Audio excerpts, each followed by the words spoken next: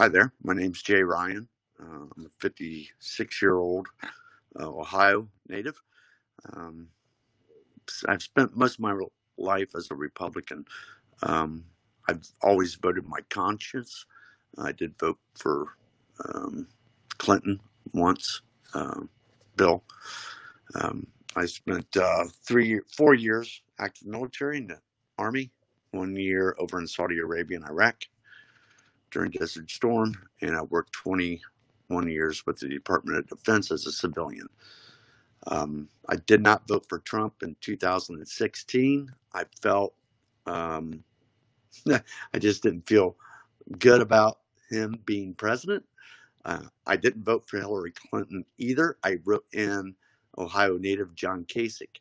Um, and as it turns out, my feelings about Donald Trump were accurate.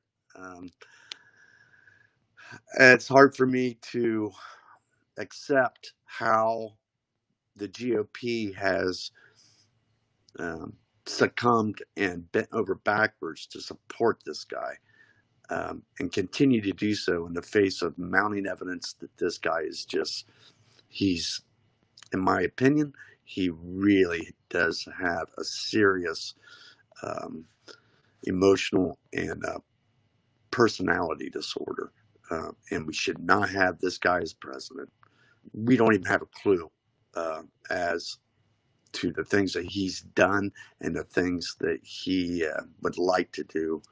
But I have a feeling it'll all come out as soon as we vote him out.